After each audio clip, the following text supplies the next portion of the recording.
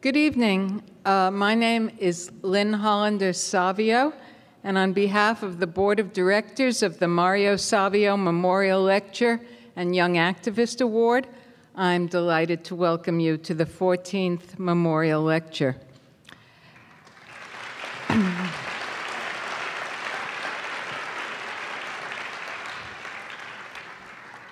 As most of you, I hope, know, Mario Savio was a leading spokesperson for the free speech movement, a movement that in 1964 won political freedom for the students of the University of California and ignited a firestorm of campus protest across the United States. Upon Mario's too early death in 1996, colleagues, friends, and family inaugurated this lecture series and also an award to honor young activists as a tribute to his memory, to the other activists of the 60s generation who fought for civil liberties, civil rights, and peace, and to advance the ideas and values that they championed. In the years since we began, we have presented an array of outstanding progressive speakers, including Howard Zinn, who gave our first lecture, Cornel West, Molly Ivins, Amy Goodman, and last year, Naomi Klein. We are excited tonight to bring you another speaker who truly exemplifies through her work one of Mario's favorite bumper strips. Elizabeth Warren does indeed speak truth to power.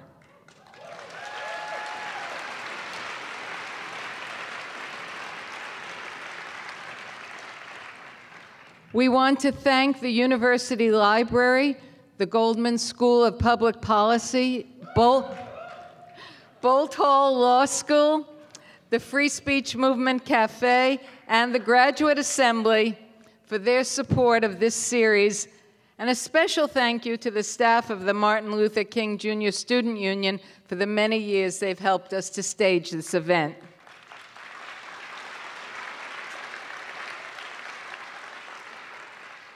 We also want to thank those of you in the audience whose contributions have helped make this and previous lectures and awards possible. We're very grateful for your ongoing support. To those of you who are just finding out about us, we hope that when you leave tonight, you will give what you can to the people collecting donations at the doors, or leave some extra cash in the at the refreshment table or at the book table in the lobby. We especially urge you to buy a copy of the excellent biography of Mario, written by Robert Cohn, Freedom's Orator, Mario Savio and the Radical Legacy of the 1960s. It's a really terrific book. We're selling it for $25, which is less than the price at Amazon, so it's a bargain as well as being an excellent read.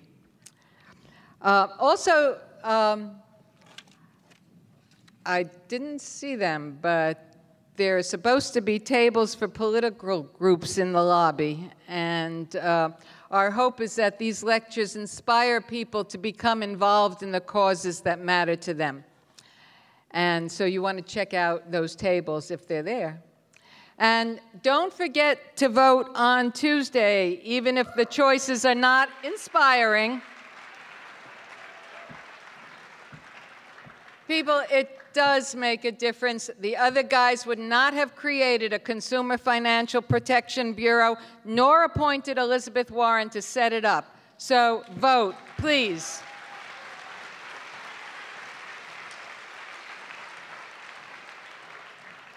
Okay, one last housekeeping item. The agenda for tonight is as follows. We will show a short video of Mario. Mark, did you arrange that? You couldn't do it. Okay. We were going to show the, what's his name? Elizabeth Warren rap. Oh, we were going to show the Elizabeth Warren rap, but it was a little too last minute to do that. So anyway, you can go on YouTube and find the Elizabeth Warren rap. It's very funny. At this time, we would like to present the Mario Savio Young Activist Award. This award was established to recognize those young people who have committed themselves to building a more humane society. It seeks to help and encourage emerging activists to sustain their commitment, providing both recognition and a little financial assistance, both of which are too often in short supply when you work for social change. The award currently is $6,000, with half going to the individual and the other half to his or her organization. I should mention that this year, as well as next, the award is being funded by the band Linkin Park, whose controversial new album, 1,000 Suns, includes a clip of Mario's Body Upon the Gears speech. Each year, when we receive the nominations for the award, we are amazed by the outstanding work that young people are doing all over the country to improve people's lives. This year, we want to recognize 2 young immigration reform activists from the city of Chicago, 19-year-old Reina Wences and 22-year-old Rigo Padilla. Although Rigo and Reina did not become close friends until they met at the University of Illinois, Chicago, their story followed the same trajectory. Both were brought to Chicago as children by families seeking better lives. Both became honor students. It was not until Reina was unable to travel to Quebec for a high school honors class trip and Rigo began applying to college that they each realized how severely their undocumented status impacted their lives. Reina, for example, was unable to accept a $25,000 4-year scholarship to the college of her choice because of the impossibility of getting loans for the rest of the costs. But the crunch did not come until Rigo received a deportation notice. Rather than flee, agree to deportation, or simply seek administrative remedies, Rigo, with Reina as a spokesperson, took his case to the world. Their effective advocacy resulted in an endorsement of Rigo's case by the mayor of Chicago and the city council, and the support of 5 U.S. congressmen. Eventually, the campaign resulted in a 1-year stay of deportation for Rigo, a stay that is up in December of this year. As they became more involved in the campaign, it dawned on the 2 students that they were not fighting for Rigo alone, but also for the thousands of other undocumented students who exist in limbo, unable to live freely and fully in the only country they know as home. A year ago, at a rally for Rigo, Reina, the first speaker, stood up and declared herself undocumented and unafraid. Reina and Rigo went on to co-found the Immigrant Youth Justice League and continue their grassroots organizing. They participated in leadership training and developed and led workshops in activism for hundreds of other undocumented youth. Then, drawing on the slogan of the LGBT movement, they began to plan, first locally and then nationally, a Coming Out of the Shadows Day, which sent thousands of young people to Washington and into the streets in their local communities to raise their voices on behalf of the DREAM Act, legislation which would permit youth brought to this country as children to earn citizenship through education or military service. One after another, these young people walked to the podium and proclaimed, "My name is Tanya, and I am undocumented and unafraid. My name is David, and I am undocumented and unafraid. My name is Hugo, and I am undocumented and unafraid."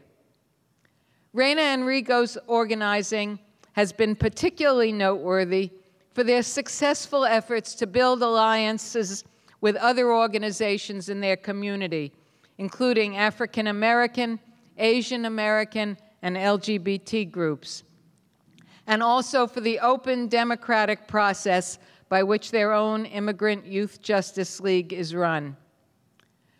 One of the people who nominated Rigo and Reina is a free speech movement veteran who wrote us, "Watching them reminded me like nothing else ever has of what I saw on my way to class one day in 1964, an impassioned Mario Savio standing on top of a car, imploring the rest of us to open our eyes to injustice and changing the way that we view the world. In choosing to give a public voice to thousands of undocumented youth, Reina and Rigo risked their personal safety and security and that of their immediate families. Their courage in speaking out and their thoughtful, effective leadership has inspired a national movement for undocumented youth to come forward out of the shadows, to declare themselves undocumented but unafraid, to raise their voices for meaningful and just reform of a broken immigration system. And we are delighted to award Reina Wences and Rigoberto Padilla Perez this year's Mario Savio Young Activist Award.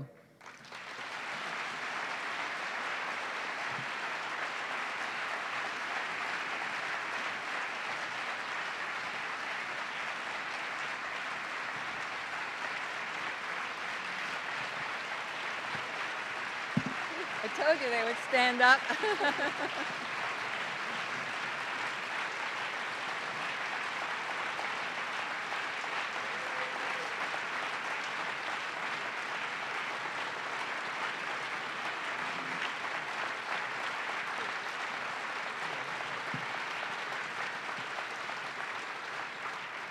Okay, so the check has already been sent. I am giving them this certificate.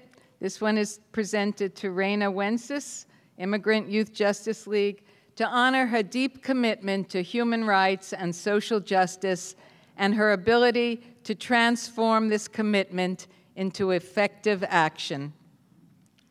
And Rigo gets the same.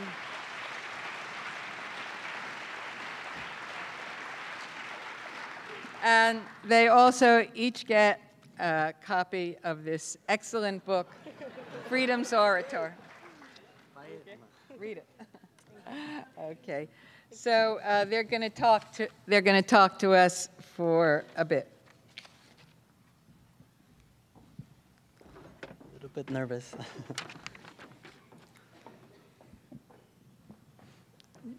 Hello, everyone. I would first like to start off by saying that I honestly believe that anybody in our organization could have been here with us, and I really wish that there was like 10 awards, so everybody would have won it. With that said, like they said, my name is Rigo Padilla, and I am undocumented.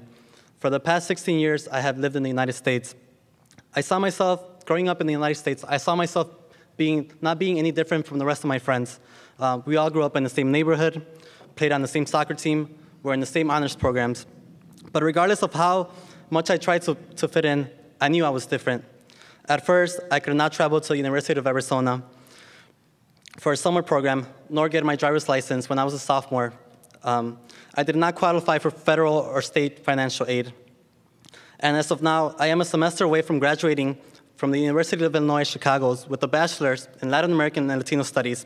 And once again, I find myself in the same situation that I found myself in as a senior in high school, knowing that I am undocumented, that I have a glass ceiling, and that I am not allowed to continue my education because there is limited resources, because there is no state or federal aid for me. My future, once again, is in limbo, and my dreams of going to graduate school and then on to law school can be potentially put on hold. Last year, when I was facing deportation, to be sent back to a country that I hardly knew and had not been back since the age of 6, I knew that I was in deportation, and I started going to immigration attorneys, international organizations, and every single organization and every single attorney, until I got to 11, told me that my best option was to go back. So I was faced with the situation I was faced with two options, of going back or fighting back, and I chose to fight back. After a year-long campaign that consisted of numerous rallies, 2 city resolutions, 5 letters from congresspeople, a private bill, 25,000 faxes being sent to the Department of Homeland Security, and the threat of civil disobedience by nuns in front of ICE offices.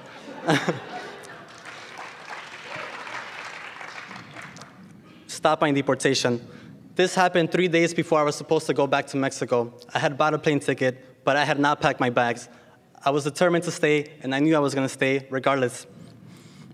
But after my campaign, a group of undocumented students that had been working on my campaign, and I realized that we had to continue mobilizing, that we could no longer live in fear of being sent back to a country that we hardly knew, of being detained for X amount of time, that we had to speak for ourselves, that we had to continue our struggle, to have our own agency, and to be part of the decision-making that affected our lives.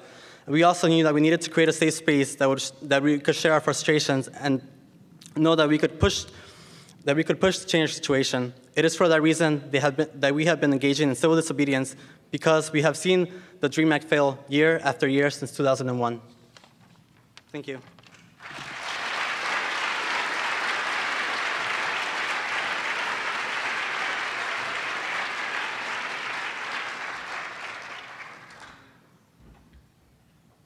Good evening, good night. My name is Reina Wences. I'm undocumented. Last year, I was probably sitting in my living room thinking about my homework, but also thinking about Rigo, because by this time last year, I was involved in Rigo's campaign. And what happened was that one day, I was just sitting around with my friend Tanya, who's also part of the Immigrant Youth Justice League, and she deserves to be here as well. And I met this guy, undocumented, I knew what it meant. But what was different is that he was scheduled to leave within a few months. I saw myself in him. I saw myself in him because I'm undocumented as well. And it only takes two things to be sent back to a country that you don't know. To be at the wrong place at the wrong time, or to make a mistake and have your life be defined forever. Last year, I was also frustrated because I had started my first semester in college at the University of Illinois in Chicago, and I didn't have the money to pay for my first semester. So, battling between classes, Rigo's campaign, economic issues, I just decided to do the same that Rigo did and fight back. And I decided not to go back to school because I knew that my time, my energy would be better off helping myself and also my community. I needed to create those options that undocumented people don't have. And that's what Immigrant Youth Justice League is doing right now. It's not just the Immigrant Youth Justice League, but it's also a whole national movement that is not pushing just for comprehensive immigration reform, but we're pushing for the DREAM Act. The DREAM Act will legalize us, will legalize people through education or militarization.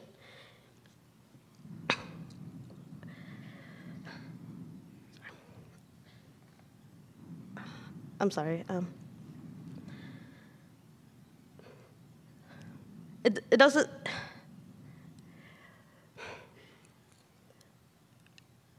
I was watching the video right now, and something hit me. It hit me that I found my voice, just like Mario did.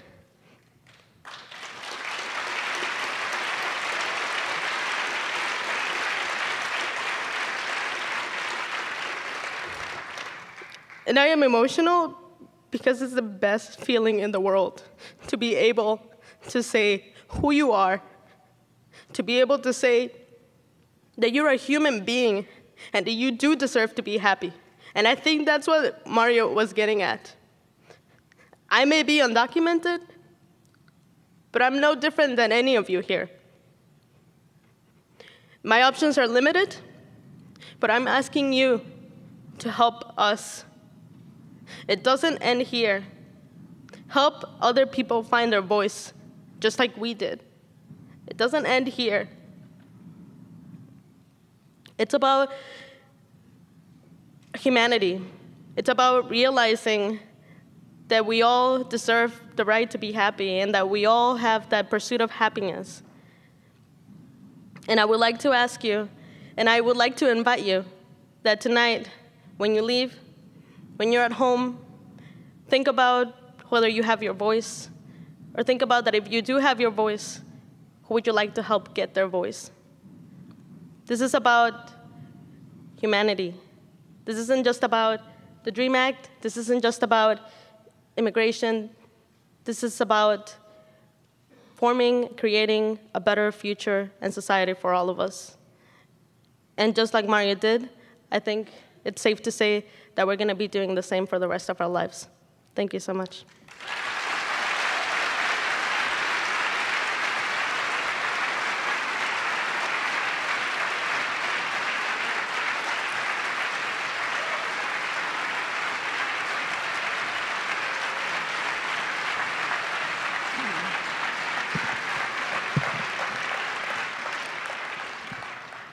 At this time, I would like to introduce Maria Echeveste, a lecturer at Bolt Hall, who will introduce Elizabeth Warren. Thank you. And thank you to our students for that really moving speech and reminding us that what we're celebrating here and what we're going to hear from Professor Elizabeth Warren is about finding your voice. And as Lynn said earlier, Elizabeth has certainly spoken truth to power. And we expect and understand that she's going to be taking on a huge role. So what I want to say is her bio is illustrious, and in this high-tech age, you can look it up on Wikipedia, which is an amazing invention. But she is a law professor who got a law degree from Rutgers, taught Pennsylvania, Texas, and joined the Harvard Law faculty in 1992. And I want to share a couple of stories about how I met Elizabeth, because I think that it reflects that she was working in an area where many people, especially in the academic world, were not focused on, which is what are the consequences of bankruptcy on working class and middle class families. And it just so happened that at the time I was working in the White House, and we, under the Clinton administration, in 97, 98, there was a bankruptcy reform bill that was being proposed by the credit card companies. And someone suggested to me, the dean of UC Berkeley now, but was faculty at Harvard, Christopher Edley, said, you should talk to my colleague, Elizabeth Warren. She knows a lot about why people go into bankruptcy. Because what was going on was that the credit card companies in particular wanted their debt to be protected and not be discharged. And Elizabeth had all the data about why people were going into bankruptcy. And it wasn't deadbeats or failure to be responsible. It was about life-changing issues such as divorce, such as health. And I'm proud to say that at least while we had President Clinton, we kept the bankruptcy reform bill, but it got passed in 2002 or 2004. The second thing is that when the bailout, that bailout in 2007, 2008, the crisis, it is amazing to me that billions of dollars were directed toward major corporations with no restrictions, with no expectations about what these banks, what these institutions were going to do. And fortunately, Elizabeth Warren was appointed to the new oversight committee, for a congressionally appointed oversight committee to look at TARP. Again, watching out for all of us. And so it is with great, great pride to welcome Elizabeth, to have her share her thoughts about taking on this role of helping to set up, for the first time, a consumer protection financial agency. that was part of the financial reform bill that was passed in Congress, and which was her idea. She's given it a lot of thought, in which there are many, many forces, and I'm very familiar with Washington, many forces arrayed against her, not to have either this agency or to have her play a role in standing it up. And so we should be very, very proud of the fact that a person like Elizabeth Warren is taking on this job for all of us. Thank you, Elizabeth.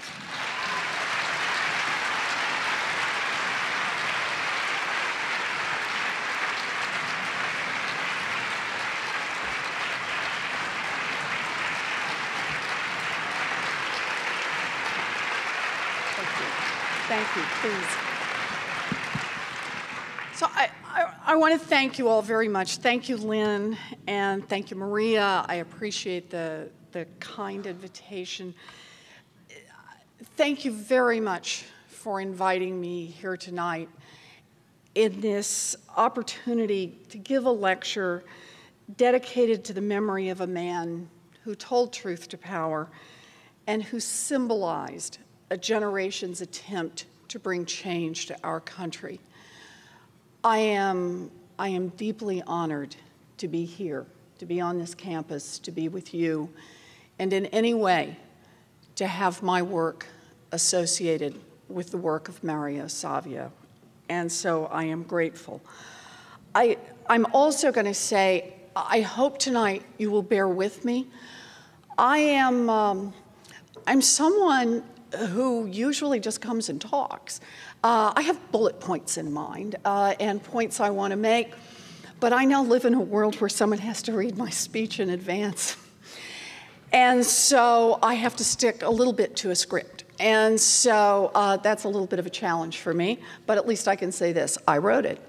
So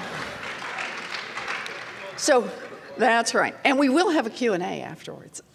So let me tell you what I want to tell you. And that is, I agreed to do this lecture a year ago. And when I agreed to do it, my life was very different. By day, I was a mild-mannered law professor, teaching contracts to first-year students. I also served at that time as the chair of the Congressional Oversight Panel for the Troubled Assets Relief Program.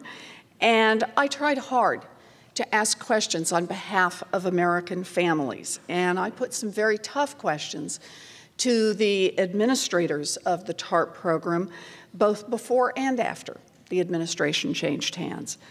By night, however, I was a dogged volunteer, speaking with anyone who would listen about the tricks and traps hidden in the fine print of mortgages, credit cards, remittances, and other consumer credit contracts. And wearing that hat, I knocked on doors in Washington, I wrote op-eds, and I pushed as hard as I could for Congress to create a new consumer agency in the aftermath of a financial crisis. I was not the only one pushing hard. There were many bodies upon the gears, as Mario put it. Hundreds of concerned citizens and groups who worked around the clock to make sure that powerful interests didn't quietly kill consumer protection, and that we got a vote on a serious, tough new agency. We wanted an up or down vote so that everyone could see whether Congress supported an agency that would be a voice for families.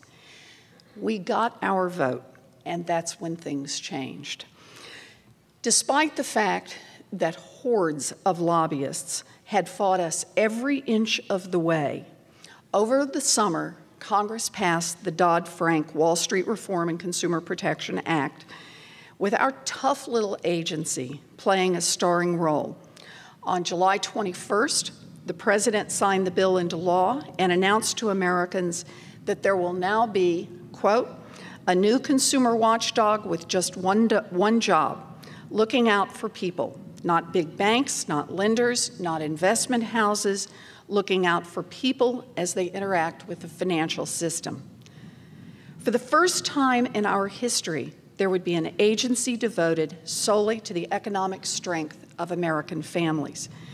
Now, last month, President Obama asked that I serve as an assistant to the President And Secretary Geithner asked that I help him stand up the Consumer Bureau so that we could get to work on giving consumers a voice and getting rid of the tricks and the traps in the fine print on credit products. I'll say tonight, changes come from many directions. Some of you in this room know me and know that I have 2 little granddaughters who are the light of my life. Just hours ago, baby number 3 arrived in our family. I didn't do any work. Little boy. And when I leave here tomorrow morning, I'm going to fly to Los Angeles, and I will see him for the first time.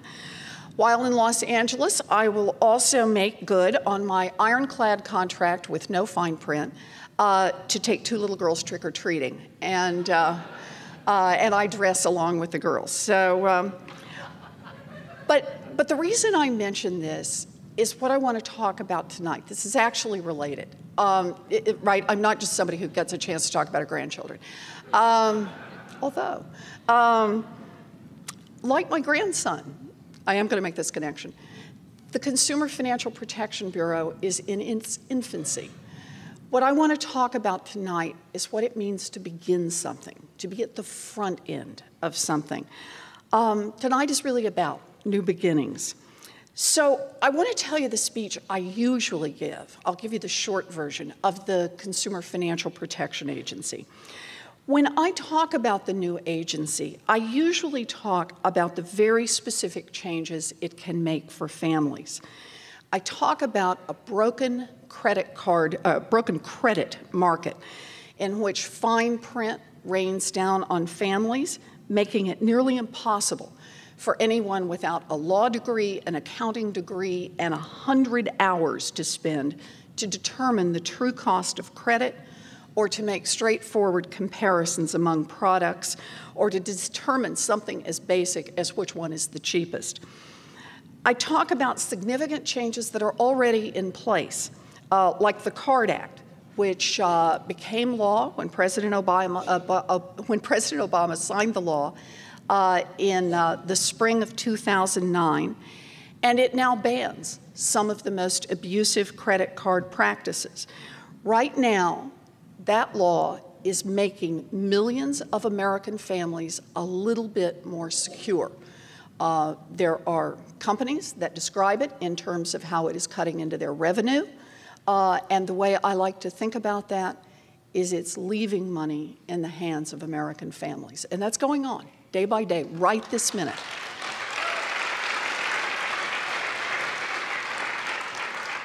I talk about significant other changes, but what I do is I usually ask people to imagine a clean, competitive credit market, a place with no fine print to hide tricks and traps, and to think about how that makes life different for American families. I talk about how this agency can make families economically safer every chance I get. But tonight I want to break some new ground. I want to reflect on what it means to be at the beginning, to think about the possibilities for a stand-up agency. Pause to consider this. We are building a new federal agency from the ground up. We should think broadly about credit and about American families, but we also have a moment right now to think about what it means to build a new agency in a world where information travels at the speed of light. In our early republic, the government was not distant from the people that it governed. The New England Town Hall was emblematic of a world in which those who ran government were well known as neighbors, as kinsmen, and as friends. That made sense in a world in which commerce was largely local. The mill, the livery, the bank were just down the lane. Politics was also very close. Those who served in government and those who needed the services of government were closely related. Fast forward to the 20th century. Commerce was no longer predominantly local but national. Industrial manufacturing displaced individual craftsmen, scientific management routinized creative work, and finance began its march toward consolidation and larger banks. Theodore Roosevelt famously tried to adapt Washington to the changes he saw in commerce. Only a strong national government, he thought, could effectively balance against the influence of powerful national industries. Government agencies were created and professional public servants began to emerge, working on behalf of the people. Now, we may take it for granted, but I feel like people don't say this often enough. We've all profited from the rise of government agencies watching out for our welfare. In a world in which it's quite popular to talk about what government does wrong, to talk about where government fails, where it stumbles, stop to think what government has done for us in the quiet agencies that work on our behalf. The Food and Drug Administration monitors the safety of our drugs. The Consumer Product Safety Commission makes sure that toys covered in lead and seats, car seats, infant car seats that might collapse are kept away from our children. And the Environmental Protection Agency tests the safety of the air we breathe and the water we drink. We may criticize these agencies for not doing as much as we think they should. But the reality is, think of the world and how different it is with no agencies at all in those areas, with no one to watch out, with no one to balance the power of those who would come in and sell us the products, pollute our water, make our air unbreathable. That's been the area in consumer credit.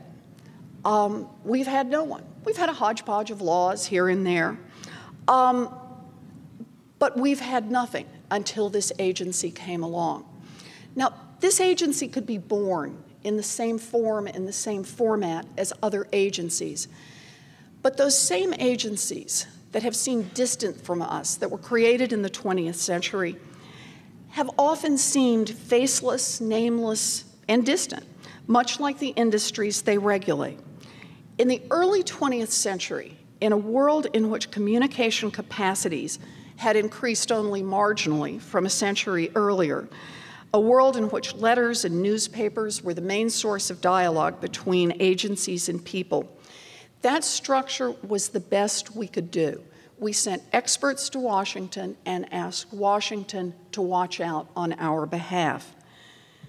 Today, we can imagine an agency designed for the 21st century and for a new world of commerce in consumer financial products. So let me see if I can talk that through a little. Today, information is king. But information is not evenly accessed by all. Repeat players can understand complicated financial product that the rest of us have difficulty parsing in full. Lenders can hire teams of lawyers to work out every detail in a contract. Then they can replicate it millions of times. A consumer doesn't have the same options. And with technology to keep track of every purchase, to watch every payment choice, to observe and record the rhythms of our lives, a sophisticated seller can harvest that information, sometimes in ways that provide value, but sometimes in ways that manipulate customers who will never see what happened to them. We can build a government agency that is responsive to the dynamics of our time, just as the town meeting was responsive to the 18th century and the classic government agency to the 20th century. But to get there, we need to imagine a consumer agency, using changes in technology as a way to propel us. I can think of no place to do better reimagining than here in the Bay Area, in the place that is the birth of the free speech movement, and home to so many companies that have transformed the ways we communicate. So I'm going to pose 3 questions to get us started, to think about how, in a world of technology, we might build a different agency on behalf of the American people. And the first question I think about is, who has a voice? Who has a seat at the table? The industry hires lobbyists and lawyers who produce papers and research and who monitor everything that happens. The industry pushes its views to the agency and the public about the right direction that the agency should go. And not surprisingly, the right direction always turns out to be the one that is good for industry. That's the industry's right. But for the American public, those who aren't hiring the lobbyists and the lawyers, the field is tilted against them. The public, the people to be served, far too often fade into the background. When the agency loses sight of the public it is designed to serve, then academics describe it as captured. The new consumer agency can develop tools to help level the playing field and to discourage this capture. The American people can have not just one, but thousands of seats at the table. Even before the agency officially opens its doors, it can solicit information from the American people about the challenges and frustrations that they face with consumer financial products day in and day out. And it can organize that information and put it to good use now. Data from the public can help inform priorities, and it can signal problems both to consumers and to business. Information technology can allow us to hang out a virtual shingle in front of the agency and to declare our intent to the world. It's a lot harder to let yourself fail and a lot easier for the public to hold you accountable when you've transparently declared your mission and shared information the public can use to measure your success in meeting it. Technology can force this agency to remain true to its goals. Transparency is obviously key, and we're ready to get started. But as part of this, I'm prepared to commit that making public the advocates, lawyers, and making public to the advocates, to the lawyers, to the stakeholders, who it is who comes and talks to this agency, and making public that this agency gets, from the beginning, belongs to the people who built it. This agency belongs to the American people, and they have a seat at the table in every part of the decision-making process.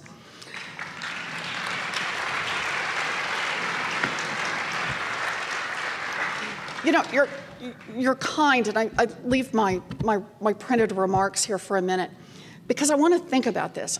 I hate being tied to something. I know. I feel like this is a boring speech, but the reality is, if we don't get this right, we really blow a big opportunity here. And so the first part of this really is, who owns this agency? I've been in Washington for 4.5 weeks now, and I figured out who thinks they own the agency, even though they never wanted it to come into existence.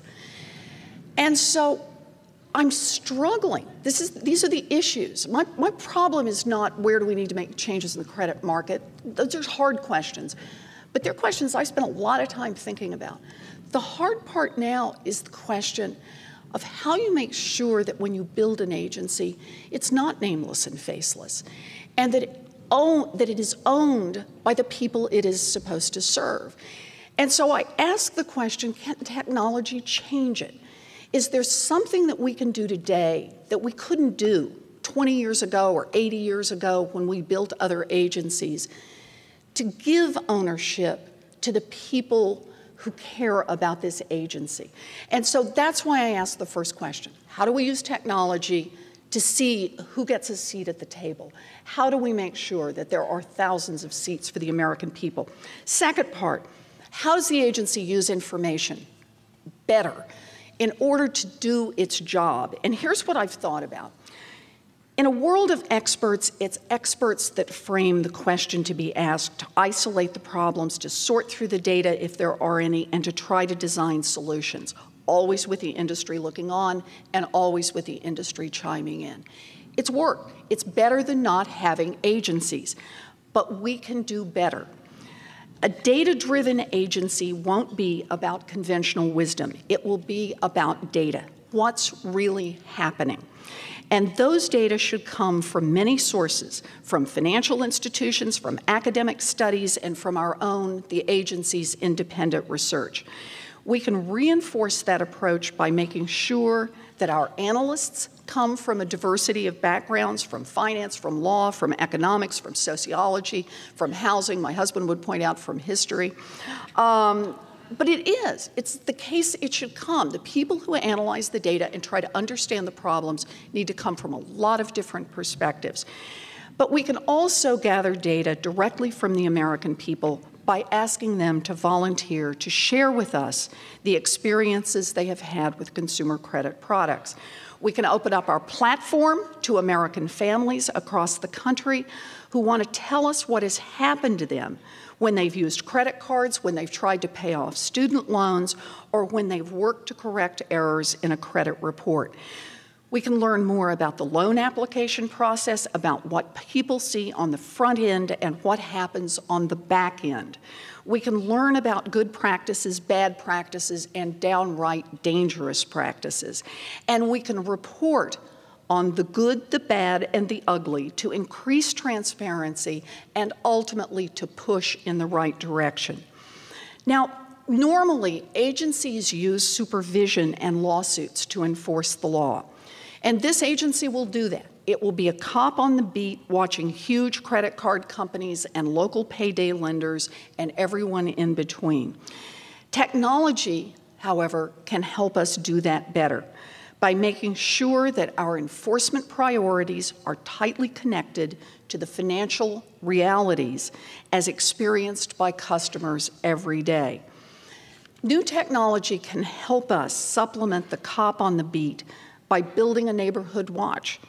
The agency can empower a well-informed population to help expose early on consumer financial tricks. If rules are being broken, if we don't wait for an expert in Washington, we don't need to wait for an expert in Washington to wake up. If we set it up right from the beginning, the agency can collect and analyze data faster and get on top of problems as they occur, not years later. Think about, I have a very specific example here. Think about how much sooner attention could have turned to the foreclosure documentation problem, as it is currently called, robo-signers and notaries, just to pick two, if just back in 2007 and 2008, there had been a consumer agency in place to blow the whistle before the problem reached the proportions that it has now reached and become a national scandal. So the notion of collecting data and reporting on those data, getting those data back into the public dialogue immediately, can change the work of the agency. The agency may also be able to demonstrate how incentives can change when people are connected not only to the government, but also to each other.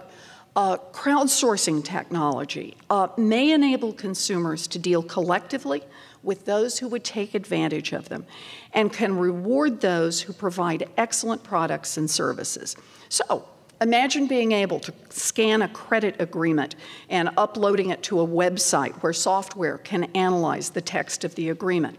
A consumer could help the agency spot new agreements on the market, and customers could get more information as they make decisions. The new Card Act, for example, requires credit card issuers to submit their agreements to the Federal Reserve for posting. I think that's a model we can build on and then start to use. The idea here is that information, fast, accurate information from a variety of sources, analyzed by a variety of different people, has the power to transform the old measures of agency effectiveness. And then the third question, the perfect one for a university.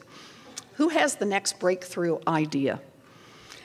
If any of you have read my academic work, you know that I built an entire career teasing a few crumbs of data out of the federal system and generating some data of my own and trying to make sense of what was happening economically to American families. As a researcher, I understand that data must always be handled carefully. This is our disclaimer, and protection of personal data and proprietary models is paramount. But I also believe that data made available to the media, private investors, scholars, and others will, over time, produce better results. When data are widely shared, others can use those data to uncover new problems, to frame those problems in different ways, to propose their own public policy solutions, and for the entrepreneurs in the group, to develop their own private apps to create something of value. I've seen some good ideas in my time, and I've learned that those ideas can come from some pretty unlikely places. I'm hopeful that as we drive consumer credit markets toward working better for families, the new consumer agency will be smart enough to encourage and then to build on the good ideas that come from far outside the government sphere. So think for a minute, again, about how more and better data might have helped us avoid the finance crash of 2008, a crash that has resulted now in millions of foreclosures and has cost American families trillions of dollars. Better access to better data could have empowered those on the outside to blow the lid off a faulty housing model and to do it before terms like too big to fail entered our everyday vocabulary. Now, these are only 3 ideas, but notice how they work together. An agency that isn't captured by industry can write better rules and enforce those rules more vigorously. An agency that shares data is an agency that's hard to capture. And an agency that learns from families is an agency that makes markets work better. We fought to get here, and those who tried to block the agency's creation have already said they will be back. Every single day, they spend money to try to find a way to cut back on the agency's power, even before it has begun work. But we're scrappy, partly because we have no choice. But here's what I believe. This agency can succeed. More importantly, it must succeed because we are running out of time. For more than a generation, we have witnessed a steady deterioration in the economic security of the middle class. Flat wages and rising core expenses caught families in the crossfire, and millions turned to debt, only to learn that the friendly advertisements were an invitation to disaster. We are in an economic crisis, but remember that it is a crisis that has been decades in the making. Long ago, when America was committed to building a robust middle class, an economic boom meant prosperity for working people. In the boom of the 1960s, real income for the median family in the United States rose by 37% in inflation-adjusted dollars. Think about that, from the beginning of the boom to the end of the boom. By the 2000s, economic expansion meant prosperity only for a few. The boom that preceded the crash of 2008, median income rose by a paltry 1.9%. That was it. And by the way, for workers under 50, no rise at all. That was captured only by older workers. Worker productivity went up in the boom, and those at the top got wealthier and wealthier, while those in the middle were barely holding on to their old paychecks. Just think about that. 37% real growth in good times in the 1960s, and the best you could do was 1.9% growth in real income in the 2000s. Anyone who wants to understand why America's middle class is not bouncing back from the crash of 2008 should remember that unlike the boom and bust cycles of the past, middle-class families this time had no parachute when they were pushed off the cliff in the Great Recession of 2008.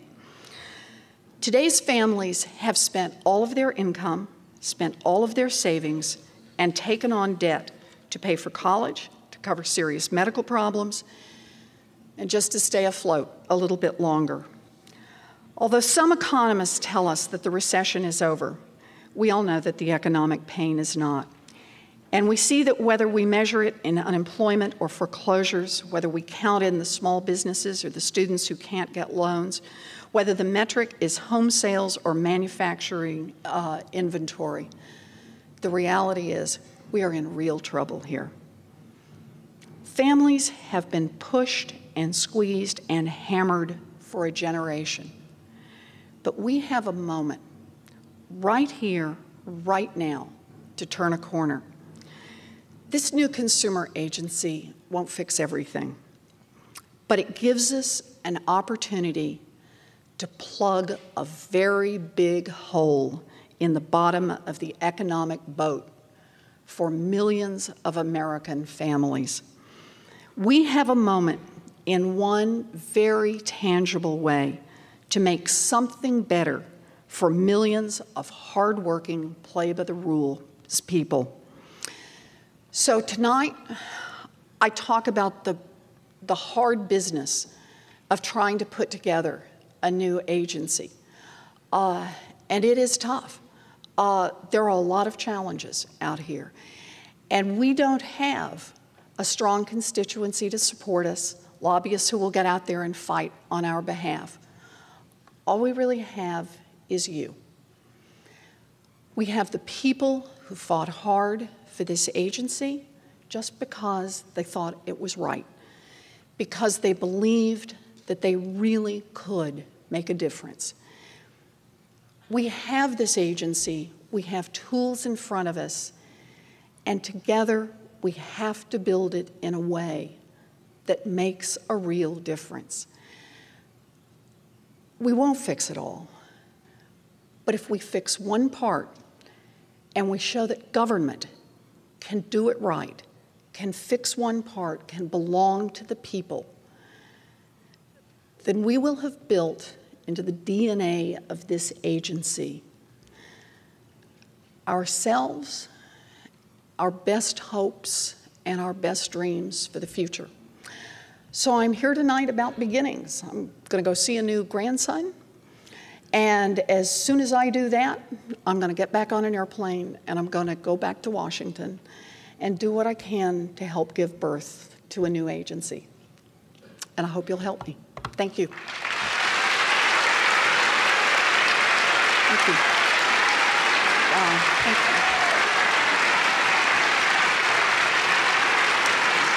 Thank you.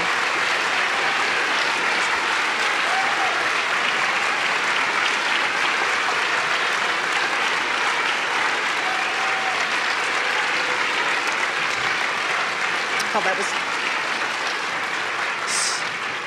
So do I stay here? I stay here. Thank you.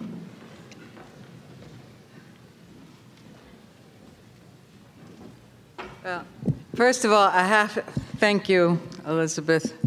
Thank you, audience members who submitted questions. You kept them real short. There's so many good questions. I have a stack here. So your question is not likely to get answered or get asked, but I'll try and do. There were several questions that asked about usury laws, and couldn't we reestablish them? And can you set a limit to how high the credit rates can be? So it wouldn't be a lecture from a college professor if I didn't say there have been 3 periods in American history on credit. Actually, in all of our history. And let me tell you what the 3 periods are. Period number 1 goes from the 14th century BC, Code of Hammurabi, to 1980. It's true. And that's the world in which we had usury laws. Usury laws were the first consumer protection law, and they were there. They are in our various religious traditions, Deuteronomy, they're in all the colonies, they are then in all of the states, and everyone knows the basic premise. You just can't charge more than a certain amount. And the consequence was consumer credit was just quite frankly not a place to go get rich. It just wasn't because of the usury laws. In 1980, they were effectively repealed. They weren't technically repealed. Part of them were and part of them not. We could go into the whole legal reason about what happened. But it's an absolute pivot point. It was like knocking the tent pole down in the world of consumer credit. And so what happened is from 1980, this now starts the second period, and the second period is from 1980 to 2010. And what happens in that period is it's the Wild West. And whatever you can shoot, you can keep. And over time, credit models actually change. The whole profit, the business model changes. So instead of being a world in which, well, this is what we charge for consumer credit, I kind of screen my consumers and I make good choices, and that's how I make a little profit as a lender, whether it's a mortgage lender or bank, however it was you were set up.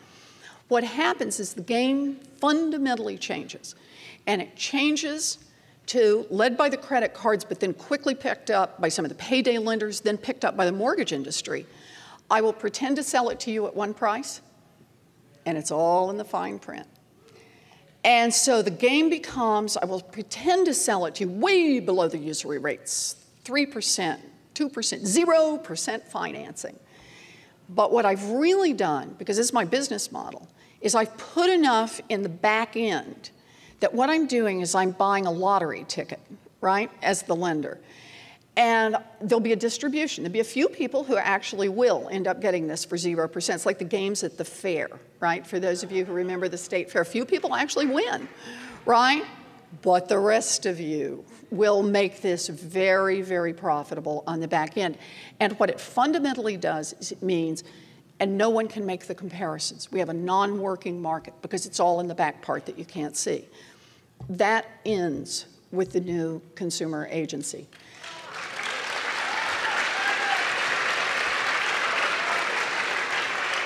And we build going forward. Now, the question was, to be fair, I sort of skirted to the side of the question. The question was, can we go back to usury? The answer is, I've always said, usury should stay on the table, but the reality is, it's a blunter tool. And it's a tool, it's a harder tool to work with. Yeah, you can put in caps, but we all now know the games, right? They've learned the alternative ways to do this. So it's going to be a constant game of you've still got to find the ways to regulate, or else somebody bounces above the cap. Ultimately, my view on this is the cap is not what drives it. What drives it is the business model underneath. And so the idea behind the new agency, we got an agency. This is critical. We did not get a single law, right? If you're only going to get one bite at the apple, one law, you probably ought to go for a usury law. But we've got an agency, and that means we can take both a more refined and a more informed approach. It means it changes over time. As the industry morphs, as its products change, the point of having an agency is its products change. What the FDA does today is not what the FDA was doing 20 years ago, right? You move in that direction. And so my heart right now is in the idea that we can make this agency work. It's why I gave the speech I give tonight, though. We only make it work not only if we have good ideas on the side on credit, what it is we need to do about credit and how the credit market works, but if we think harder about agency design to make sure that this agency is always there, that it's smart, that it's vigilant, that it's transparent, that it belongs to the people. So that's why I put my money right now with the agency instead of a usury law. Okay. There are a number of questions about what you're anticipating in terms of the Republicans getting more power after this election, and also to how, what you expect they might try and do, how you can block it, and also how to keep the agency from being totally captured by the people that it's supposed to be regulating. Right. Okay. So this agency has enemies. I know you're shocked to hear that, but it's true. There are those who would like to see this agency fail for political reasons. There are those who would like to see this agency fail for economic reasons. I'm guessing they have found each other.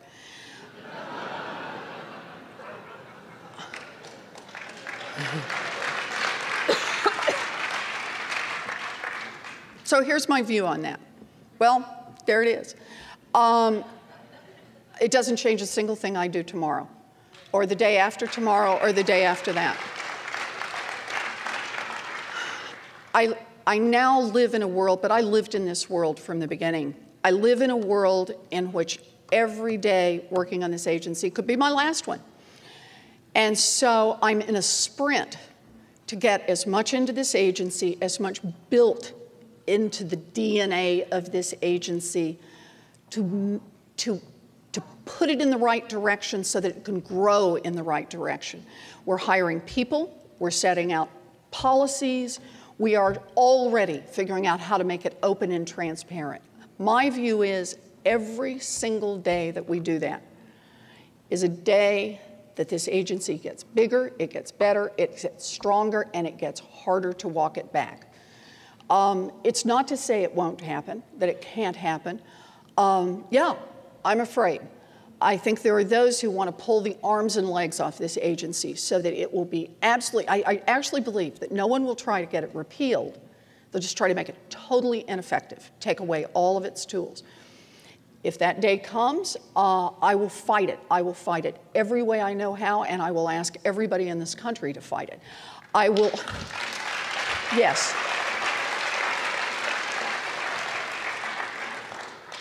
But for now, we are about the business of building an agency. And the best thing we can do as the bulwark against coming difficulties is to make this agency right and strong every single day. So that's what I'm trying to do. And what comes is what comes, and what fights are coming are what fights are coming, and I'm ready. We'll go to about 9:30, okay, and then stop. Okay. Somebody asks whether it's really whether it is really possible to eliminate the fine print on credit offers. We're going to find out. And actually, I really mean this. You tell me, is there a better place to start this fight than to start it over the fine print? The notion that people can be mugged by contract infuriates me. Well, think about it. What is it? It's that I want to be able to legally bind you, but I know you're not going to be able to read all that stuff. And so I hired a whole team of lawyers to write it and to put in whatever I wanted in it. And then I expect to be able to call the law to enforce it, to be able to get judges to enforce it, to be able to come and seize your property, to be able to throw you out of your home, right? Based on whatever it is that's back in that fine print. And my view of it is, I am just old-fashioned enough about contracts to believe that the whole premise behind contracts was both sides understood the deal.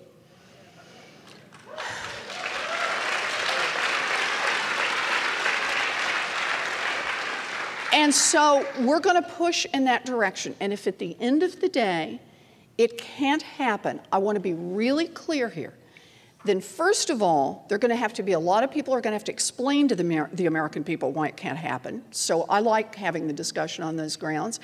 And the second is, do not forget, this is not the only tool of the agency. The agency has rulemaking authority, and we can go to the series of bad acts. It's happened, right? This is what the CARD Act is about. It's taken 10 outrageous practices from the industry and said no more. Those are over. And we can continue that line of regulation.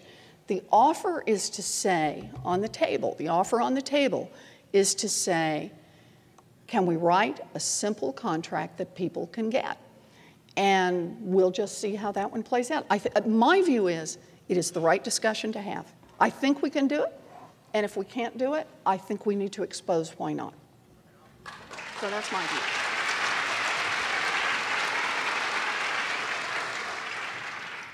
Okay, there are a couple of questions about what responsibility consumers have to avoid financial products they don't understand or getting overcommitted financially rather than just the banks on their side. So this is often a discussion. People want to say, and there are a lot of variations on this. This is all about financial literacy. You know, what we really need to do is we need to educate people better about money, which I agree with. Or this is people's fault. They really went to the mall and they bought too much, or they didn't understand the product. You shouldn't sign the product. I get that. But here are the couple of key pieces for me. The first one is these financial products are designed not to be read and understood. I mean, let's just be straightforward, right? They are not supposed to be read, and that's what the lenders in many cases are counting on. So the idea that somehow it is the fault of the person on the other side, that somehow we're going to cure this. We are not going to cure, by the way, the complex product by better educating people. I played this game a few years back with one of my 3L classes at Harvard. I had probably said a thing or two about credit cards in class. And I had a student come into my office and throw down one of these 3% cash back. And he said, now, Professor Warren, even you'd have to agree, this one is a good deal. And I said, well, let's see. So I went to the copying machine, made a copy for everybody, walked into my class. Now, these are all people who are about to graduate from law school. So these are almost lawyers, right? Everyone in the room has a college diploma and at least 2.5 years of graduate training, right? I know statistically in that class, more than half would have had other advanced degrees. And I said, all I want you guys to do, I passed the thing out, and I said, all I want you guys to do is figure out what's the price of credit in this contract, and what does it take to get your 3% knocked off? And you can work together. And I want the answer. They worked on it for more than 40 minutes and ultimately came up with what most people in the class thought was one of 2 right answers. Now think about that. I mean, you're just not going to educate beyond. That's not the that's not the point, right? The point is the product is misdesigned. Forgive me, I have to always talk about toasters just a little bit. If toasters were exploding, we would not say people need better engineering degrees. If only more Americans. No. The second part I want to say is, damn it, look how they sell these things. 0% financing. The whole point is to mislead, not to say, but guess what? You don't understand this contract. It's to hold the big words up in front. It's to put giant disclosures up front and then say, then there's that other stuff, right? You don't have to look at that. So am I willing to say there's plenty of shared blame? Of course there's plenty. What is it? There are many seats on the blame train or whatever that is. Look, there are people who spend too much money. Yep. There are people who need to learn better. All of us need to learn better how to manage our finances. Financial literacy is one of the platforms that this new agency can create. I'm really excited about the opportunities associated with that. I'm very committed. But that is no substitute for putting honest and fair products on the market, period.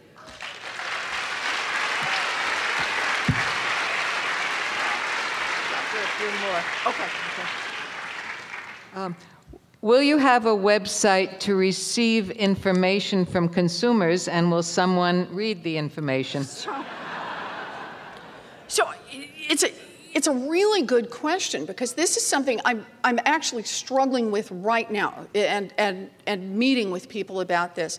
We don't have a website right now, actually, for a reason. We've already had people say, I'll put a website up for you, and it will have FAQs, and this is our chance to come out into the public. And so there's a very serious question about what it ought to look like, what we ought to be doing. If we want people to have ownership of this agency, then we got to do that from the first step. So what I'm working on right now, and I want to be careful about how far I go here, because it's I was going to say it's not my decision to make. Crap, I think it is my decision to make. Huh, okay. So here's the deal. So I'm so used to the world, okay, in a different way. Okay, so here's the thing. I think that our first step as an agency has to be to ask Americans to come in and tell us more about what's going on, but to do it in a meaningful way. I'm really touched by the fact that the way the question is written is not just, do you want to hear from us, it's, are you actually listening when the information comes in? And so what I'm working on and just kind of trying to think through and trying to get some really good experts to talk to me about is how you set it up so there's some good, solid, let's do them as check off the box questions, because they're very easy to collate and to put out there, to create heat maps, to do, so people can see what's happening and to whom it is happening. So let's get some information about the people who are willing to talk to us and the credit products that they want to talk about and who the issuers of those credit products are and what kind of experiences they have. So I'm very interested in this question, and I think if we do it right and we get enough Americans to write and tell us in this agency, this becomes, think about the power of what we could do just with one open up and tell us in a way that we can easily, I'm not asking for any individual information, to identify any individual information, but to be able to say things like, here's what's happening to males between the ages of 18 and 26. They're really getting targeted for a particular kind of product. Here's where Latino families have had some really extraordinary problems. Here are zip codes that are producing certain kinds of problems. I think the power of these data just to identify, I understand it's not a perfectly random sample, I get all that, but the reality of being able to say to each other, to ourselves, to see where you fit in all of those pieces, to see where your neighbors fit in all those pieces, for the media to be able to pick it up, for bloggers to be able to pick it up and talk about it. I think this is a powerful way for us to start. And so I'm trying to move in this direction and move there with some speed. But I want to say a second part. And that's the part about, we do this because it's a way to collect data and make sure we've got them and we can tell them and use them. There also always has to be a place for the story. I'm a serious data gal. I use lots of anonymous data sets. But we can never forget the human story that backs up every one of those numbers.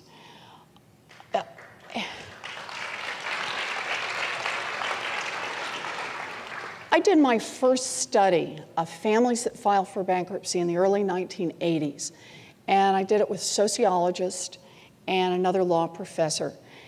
And it was data out of court records. We hand-coded data out of court records, drew it together, and then ultimately turned it into a book about who was going broke in America. When we did but it was numbers, that's what we had.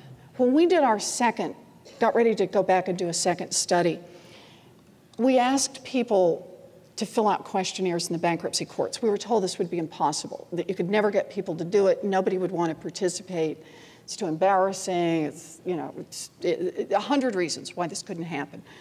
Well, we got some judges to cooperate with us, and their clerks handed out forms. And at the time I was teaching at the University of Pennsylvania, and we just started getting boxes of handwritten. And what they were was on the front, they were just more of the kind of data I'd had before, only stuff we'd never had, like demographic information.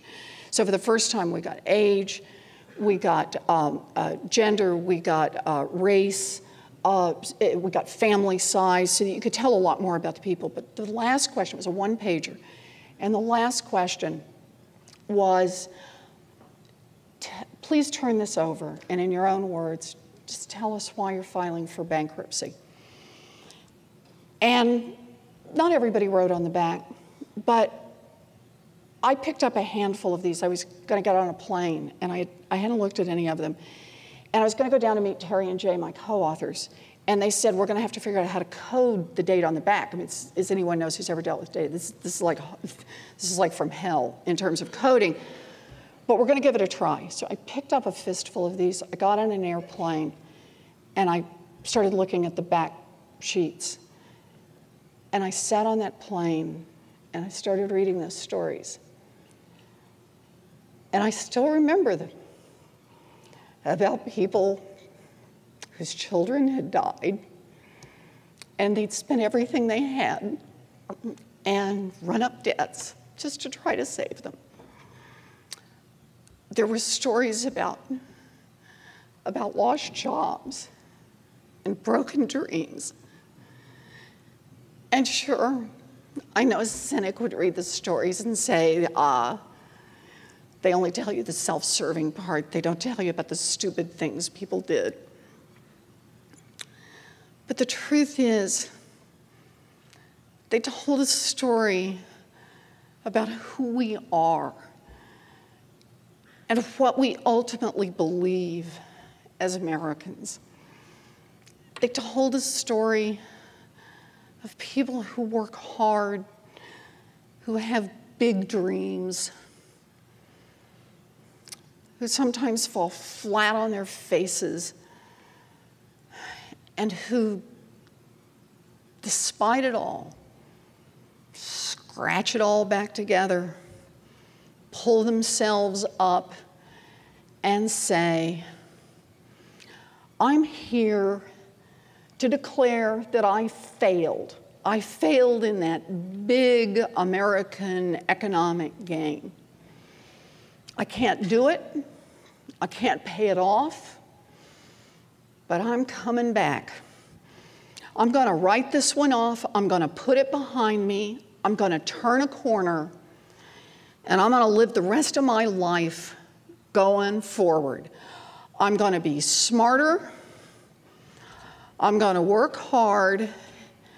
And best of all, I'm going to keep on dreaming. And so whatever we do, we're going to do data like crazy, but we're never going to forget the stories of all the people that we represent. We are at such a moment to build something that both changes us and in many ways just makes us more of who we are, our best side. Thank you all for being here with me tonight. Thank you. Thank you so much.